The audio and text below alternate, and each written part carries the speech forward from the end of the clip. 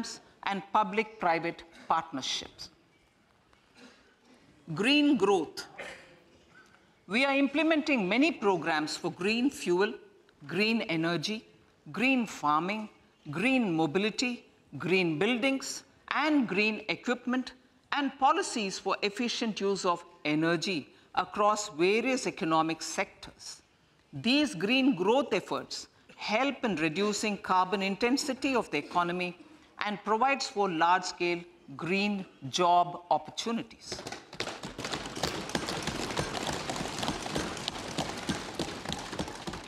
Priorities of this budget. The budget adopts the following 7 priorities. They complement each other and act as the Saptarishi guiding us through the Amritkal. Inclusive development, reaching the last mile, infrastructure and investment, unleashing the potential, green growth, youth power, and financial sector. I now speak on the priority number 1, inclusive development.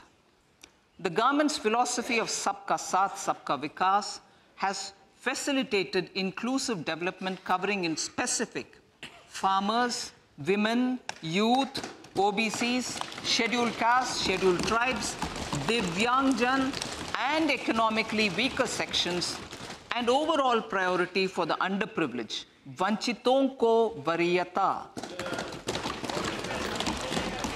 There has also been a sustained focus on Jammu Kashmir, Ladakh, and the Northeast.